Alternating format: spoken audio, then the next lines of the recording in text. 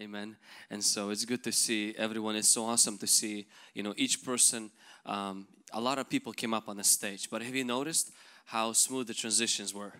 Hey, notice how even from the younger person to every single person, everything is building the same vision. Nothing is contradicting itself on the opposite. How many of you love the word that Lilia shared about offering? That was awesome. I'm going to steal them and I'm going to go to some other church. I'm going to repreach that in my own way. But it was a very wonderful and worship. It was good to see Alexandra back from Africa. Amen. Most of you know that Brittany, she stayed there and stuff. So now when you go to Africa, you have somebody there and somebody's always praying for us. And Brittany, we believe it is going to come back anointed. Amen. And she's going to do great things for God. And so we're really, really thankful. Yesterday was a very special day. Yesterday, our pastor and his wife and both my parents had and celebrated their 30-year wedding anniversary. Let's give them a round of applause. So if you ever come around and say, you know what, everything you see around is people breaking up, I want to tell you something. Get yourself a different surrounding. There are people who are happy. There are people who are married, who produce a lot of bambinos and who are doing great things for God. I'm very thankful for my parents and for the pastor. I'm not sure if that's the best decision to get married on the same day, but nevertheless, it worked for them and we are very happy for that. Amen? Amen. We have not just Miracle Catch, but there are hurting people around us everywhere. And it's very important what Ilya mentioned during prayer, what different people, what Pablo mentioned when he was talking, and also what Louis mentioned about when we see people who are hurting. I want us to understand it's not just important to invite a person to church. It's important to understand we are the church. We are the healing. We are the hope. And God wants to use us in our limited way to touch other people's lives.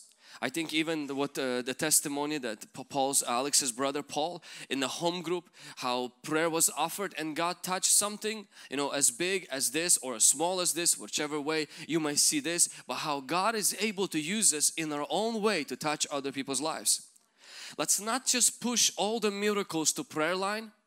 Miracle catches when God can use you to bring people to Jesus in your workplace, in your sphere of influence, and pray for the sick as He directs you and guides you. Amen.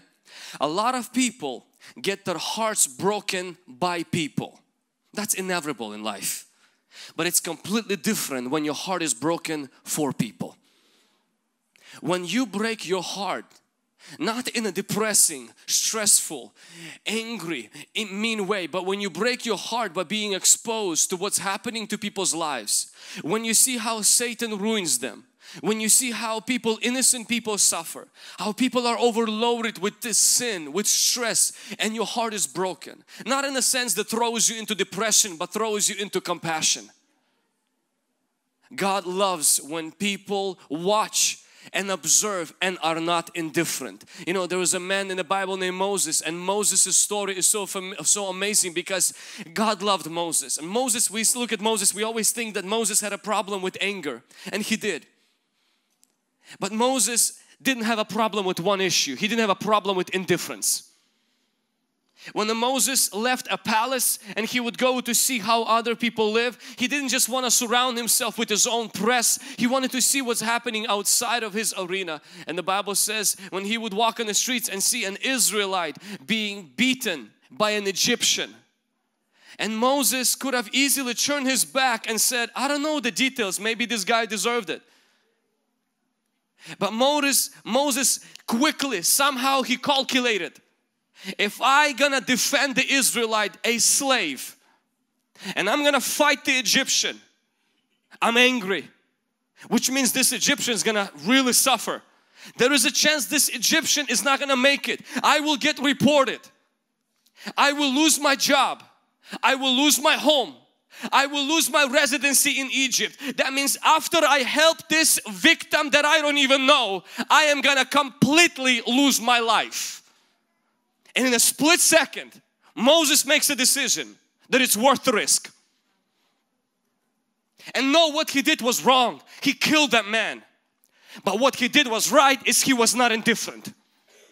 He couldn't pass the suffering of other people and turn his back like the Levite and the priest in the New Testament. He saw it and something inside of him churned. Something inside of him said, no, this is not right.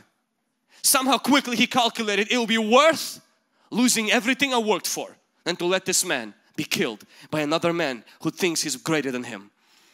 Moses always had the reflection about him. He came out of the mountain, 10 commandments, 40 days spent in the glory of God, comes down, Israel is dancing in front of a cow and Israel abandoned God, and Moses takes everything that he's there and he crushed it on the ground and he goes back to the mountain and seeks God and says, God, if you don't forgive these people and save these people, you know what, God, take an eraser and blot my name out of your book. I don't want to go to heaven. Make my place in heaven empty. Because I'm not going if they're not going. God loved that about Moses. He had weaknesses, but being indifferent is not one of them. I want our generation, I want all of us to be people who are not indifferent. Whose heart is broken. When your heart is broken by a boyfriend, when your heart is broken by your financial situation, when your heart is broken because somebody didn't live up to your expectations, it's a pain that hurts you. But there is a pain that heals you. It's the pain when you're hurting for someone else. When you're losing sleep, not because your boyfriend left you, but because there's other people who don't know God. God wants to heal your pain and give you His pain. The pain that actually will make you a better person. A pain that will renew and restore and revive your life. I remember when I went to Tanzania and I went to the jungles in that country. And I went and I saw how families lived in the hut. When I met a pastor who has given up his last food 3 days ago to another family who hasn't eaten for days. And this pastor saved a Coca-Cola in his house because a white man is going to visit him and he has not seen a white man in a very long time. And remember talking to this man, he was like a skeleton because he barely eats. And these people serve a community where people have never ever heard about the gospel. And this man through the translator says, we came to this community, I came with 3 women to evangelize, and he says right in front of my eyes all 3 women were raped. And he says, and the man in that community, which was just simply huts, they told me straight up, we will kill you and we'll kill everybody that is gonna preach this new Jesus in our community. And he says 17 years ago that's when it happened. He says today I'm still preaching the gospel and most of those men are already saved.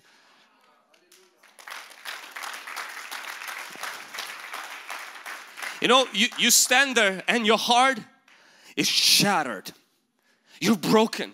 You're thinking about your problems. You're putting them on the scales. You're thinking about the pain, the sacrifice people are praying, and your heart is broken. But this brokenness is different than being broken by the problems. This brokenness makes you feel sense of purpose, sense of meaning, sense of perspective, sense of compassion, sense of I want to give my life for others. I don't want to live for myself. If you want to protect your heart from being broken by others, set your heart to be broken for others. And God will take care of your heart so that it's not broken by other people. Can somebody say amen? Come out of your comfort into a place of compassion. It's very important to understand that if we are not serving God, if we are not living for God, not just believing, but if we're not selling our soul to God, if we're not His servants, there is no neutral ground. The other side of not serving God is being slave to sin and to the devil. If you don't want to be God's servant, you automatically become sin's slave. It's not God punishing you, saying if you don't want to serve me, I'll make you pay. It's just how life works. Life has no neutral ground. There is God and there is the devil. There is light and there is darkness. There is kingdom of God and there is the kingdom of the devil. There is Holy Spirit and there are demons. There is heaven and there is hell, and I'm sorry, no purgatory. There is one and there is another, and there is no middle ground. The problem we have as people sometimes, and I find that, but this is the thought that constantly motivates me to serve God, is whenever I feel like serving God is too hard, I always remind myself it's always harder being devil's slave. I'll rather have God as my master instead of Satan as my monster. I'll rather have Holy Spirit as my comforter than the devil as my condemner. I'll rather sacrifice, but those sacrifices only feel like sacrifices for a moment, for a God who created me, loved me, thinks about me and cares about me and had His Son die to death for me, than serve somebody who's only out for one thing: to destroy my life, kill my life and drag me to hell with him.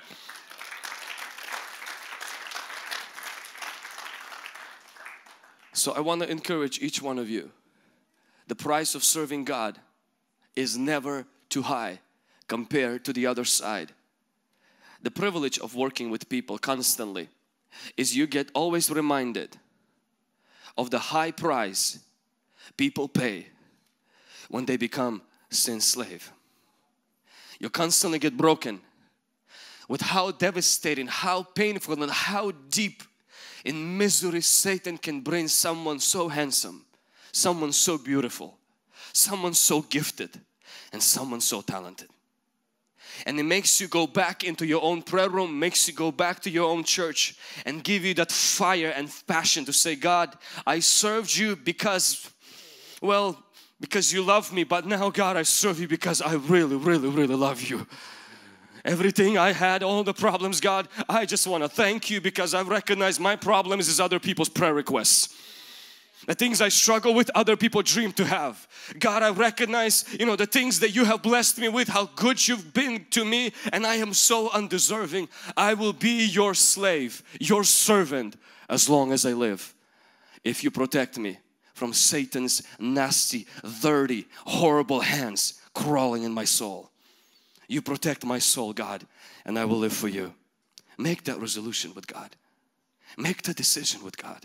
If you're suffering today, if sin's grip has broken your soul, if life's pain has caught up to you, if the burdens or heaviness are weighing you down and you can no longer bear it, don't play games with God by saying, God, remove it so I can live for myself. There is no for myself. I can demonstrate it to you in a few seconds by turning off the lights, and you will see immediately when light is gone, darkness creeps in a split second. It's not because the light leaves and light tells darkness, or light punishes this place by saying, well, if you reject me, I will pay you. No, it's just how life works. There is no neutral ground. When you reject God being your master and you say, I want to do whatever I want to do and want to keep God as an insurance policy or as a spare tire, something happens, you immediately move to the other side. Jesus said, he who doesn't gather with me scatters. That's just how life works. I want to challenge you today. Don't sit on the fence. Don't live a life in the middle. Life is too short. When you serve the devil, when you went clubbing, when you went drinking, you went all in. You knew it's bad. You knew it's gonna destroy you. Both feet in, you went in. You didn't know how to dance. You learned how to dance in the club. And now you forgot all the dancing in the church. You didn't have any money, yet you found money to pay for other people. You always went all out. That is part of who our generation is. If we go for something, we go completely all out. But when we come to God, we become so reserved. When we come to God, many times we become so, I'm just going to give a little. I'm just going to raise my hand. If Alexandra really sings the song that I really like and I'm in the spirit, then I will lift my hands. My friend, kick the devil in the curb and tell him, listen, if I served you and you abused me, I will serve God and He will bless me.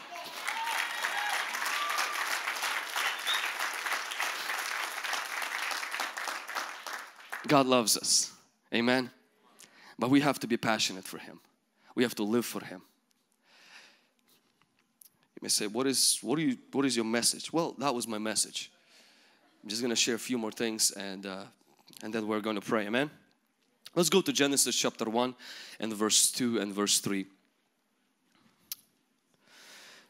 The earth was without form and void, and darkness was on the face of the deep. And the Spirit of God was hovering over the face of the waters. Then God said, let there be light, and there was light. Almost every place I go to, I have this very classic famous message that I preach now about faith from this part of the scripture especially in a lot of Russian churches. Every new place I go to, I always preach this message first about the fourth dimension. And some of we've heard it, we talk about it every single week. Ilya preached a fantastic message on Sunday. Those of you who heard on Wednesday, how many of you enjoyed the message on Sunday? Let's give the Lord a round of applause for Ilya. And so I would encourage every one of you who missed it, please re-listen to it. It will bless your faith. And so we talk a lot about mind and how God wants to use us to put vision and faith. But today I want to take just this verse, this part of the verse. The Spirit of God was hovering over the face of the waters. And then God said, the Spirit of God hovering, God said. We'll just have 3 simple points. The Spirit of God. It's interesting that before there was creation, before there was beauty, before there was man, God's Spirit was already here. Sometimes we think that God's Spirit, the Holy Spirit came after Jesus went to heaven and speaking in tongues came in, and that's when the Holy Spirit came on earth. It is true, that's when the Holy Spirit was poured out on earth, but He was already here before the earth we know of today even was here. It seems like the Holy Spirit has a special interest in the planet Earth and its inhabitants. Before God brought man on the earth, God prepared everything for the man. When children are born, parents buy a crib, parents buy diapers, they have baby showers, they buy all the clothes, they already put the name, they have a special room in the house. Before even the baby comes on the scene, everything is prepared, and parents are positioning and preparing their work schedule, preparing everything to begin to take care of this little creature in the house called a baby. Same thing happened in the scripture. We see the Holy Spirit comes on the scene. The Holy Spirit is already here before creation happens, before men and women are created, before people are placed in the paradise, before people commit sin, before anything, the Holy Spirit comes in here first. And then we see miracles, then we see changes with this mess that was here on the earth at the time, where the earth was without form and was void.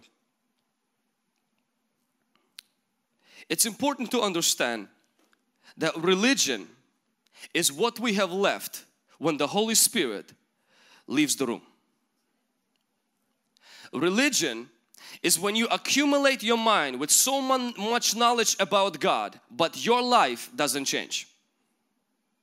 Religion is when you can quote the Bible, but your life is not different. Religion cannot change you. Holy Spirit can. The Holy Spirit is God, and the Holy Spirit is on earth. The Holy Spirit was on earth before you came here, and the Holy Spirit has a very specific interest in you. He had an interest in our planet when it was a mess. It tells me He has a special interest in its inhabitants when they are in mess as well. He doesn't just love us when our life is pretty, when our life is good, when our life is organized. He loves us when our life is dark, without void and without form. He cares for us, and He has a special interest in our life. Holy Spirit He's initiating a relationship with you. Our duty is very simple: to respond. No prayer I can pray, no fasting I can hold could ever make Holy Spirit want me. All of the prayers I pray, all of the fastings you do, all of the sacrifices I give, and you and I, all of us together, all of that doesn't create His love for me. It doesn't stir His love for me. All of that I do only responds to the love He already has for me. We must understand that, because if you're a young man and you're single and there is a pretty lady that sits behind you or in front of you, or maybe, God forbid, next to you, and you know she has no interest in you whatsoever. She has no interest in you whatsoever, brother. It's good that you said yes. It's okay, it's okay, it's okay. I'm sure she loves you. I've heard young men who wanted someone's attention so bad that they did things that actually physically hurt them. We always make fun of our uncle who went, and the rumor goes, it's a tale, it's not true story, that he was drinking gasoline to prove to my Aunt Larissa that she was worthy of his attention. People do crazy things when they are interested in someone. And nothing is more painful than when you are interested in someone and they're not interested in you. I have a news for you today. The Holy Spirit, you don't have to do anything to make Him interested in you. He's already interested in you. You only have to respond. He already loves you. He wants you. Your duty is to respond. You may say, Vlad, I don't feel like He is interested in me. I don't feel like He knows me. He does. When you were born, He was waiting your arrival. He knew when you were going to be born. In your pleasures, He whispered to you. In your pain, He screamed to you. When your life would be in shambles, He would be there, trying to tug you in and bring you back in. He was the invisible person that was always there even when you didn't want anything to do with Him. And He was the party that was always interested in you, and you were always saying, I'm interested in someone else. If you ever had that happen to you when you were interested in someone who was interested in someone else, you know the emotional turmoil. That's exactly what the Holy Spirit feels when we do not respond back but turn our back and do whatever we want to do. I want to challenge each person today. The Holy Spirit has initiated the relationship. You have to either respond, you have to either accept or decline. Accept the invitation. Your life will never be the same. He is a person worth knowing. He loves you. In our mind, in my mind, I cannot comprehend who Holy Spirit is. I can receive from Him, but I cannot fully. I went for a prayer walk before the service to the Columbia River and just kind of start talking to the Holy Spirit, start praying, and I was just start crying, and part of me felt like I know the Holy Spirit. And God gave me this very simple picture. He said, Vlad, He asked me this question, and I felt in my heart, does Ilya's and Mariana's baby know who Ilya is? That baby has no idea what Ilya does, who he is, what he knows, what he's capable of. Yet at the same time, that baby is fully aware of who he is. That baby's mind is so small, it cannot comprehend mortgage, insurance payment, cannot comprehend how email works, how emojis work. That baby's mind is so small, yet is so small, and Ilya's is so big. That baby is still fully capable of receiving his love, and without that love that she doesn't understand but still can receive, she won't live. That's how the Holy Spirit is.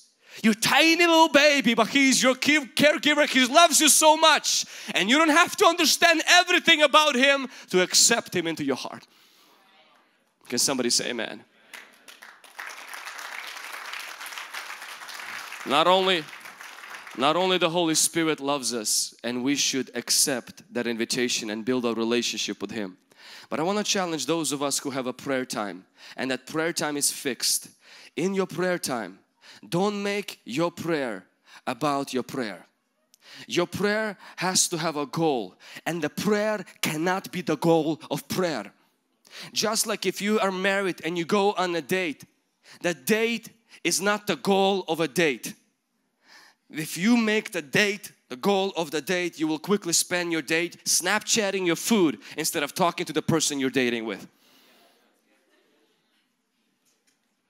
And that's how many people, many times I've noticed that even in my own prayer. I will be very transparent with you.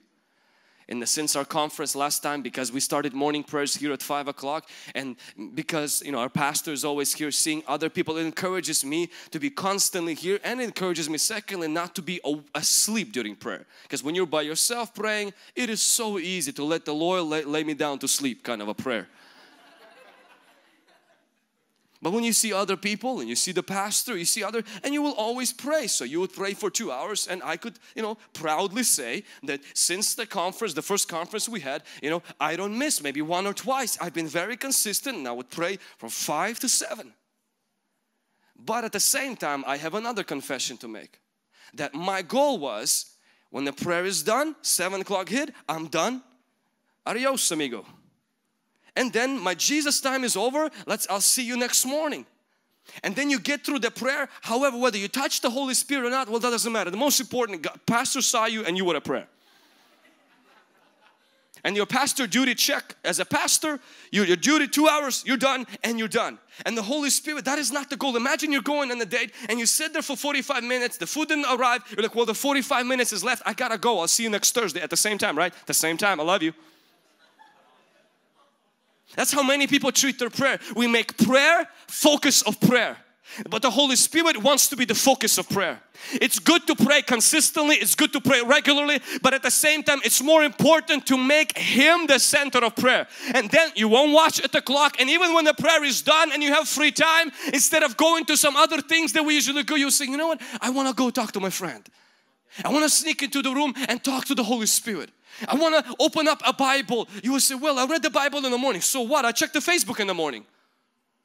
See, it's interesting how the perspective about prayer and the Holy Spirit is the perspective we should shift on social media.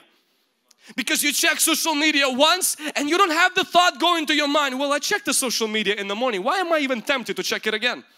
Nothing is new there. No, we go again because it becomes a hobby and it's not a rule, it's something of interest. And the Holy Spirit wants to take a place where He is not just locked in the prayer, but He is someone after we leave the prayer, we think about Him, and throughout the day we want to still have time, because we're not praying for the sake of prayer, we are praying for the sake of relationship, for the sake of revival, and for the sake of knowing the Holy Spirit. Can somebody say amen? So this is challenging. Those of you who don't have a prayer time, establish your relationship with the Holy Spirit. Don't pray to pray. Pray to know Him. Don't pray to fulfill a duty. Pray to fellowship with Him. Pray to understand Him and for Him to fill you with His love. The Spirit of God was hovering over the darkness. The Holy Spirit was incubating, brooding, because He's omnipresent. This wasn't that Holy Spirit like an eagle was just swinging and flying around the earth and making these endless circles. Because He was everywhere present, with His presence, that word there, hovering, is the same word that is used when a chicken sits over the eggs and they churn into little chickens. Means the Holy Spirit sat above the globe and above the planet Earth, and He literally saturated with His presence the whole mess that was going on and didn't let it go. What I want us to notice here is this, is when we establish a relationship with the Holy Spirit, our problems will not be hovering over us, we will be hovering over them. Our darkness, our emptiness, heartbreak, the issues, our weaknesses will not be bombarding and sitting over us. With the Holy Spirit, we are sitting above those problems, and therefore they will be changed, because they're not in you but they are under you. You can't change a problem that you are in bondage to.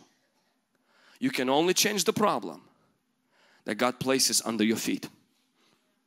God first wants to place the problem under your feet, but that only happens. The Spirit of God was hovering. You and I are limited, finite beings. We can't hover over our problems. You send us, most of the girls are scared of spiders. We're not even talking about demons now. A spider, and she screams like mother-in-law died or something. And it's hysteric, because we as humans, we are intimidated, shocked, scared, quickly anxiety, depression, and disappointment when life's challenges come our way. With the Holy Spirit, you will always be above and not beneath. Can somebody say amen?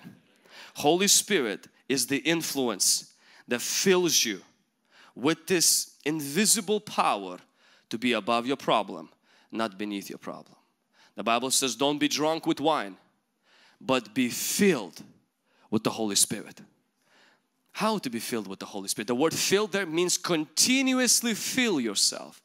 Holy Spirit lives in you already, but you continuously fill yourself. Nobody, those of you who struggled with drinking before or who were alcoholics before, you know how you get drunk. You don't sit at work and alcohol jumps from the bar, takes a taxi, knocks through the door, gets through the secretary, gets through all the hoops, jumps on your table, the little cork thing pops right open, and the water supernaturally opens in, and then your mouth, without your permission, opens out, and the alcohol goes in, and when you're done, it goes out.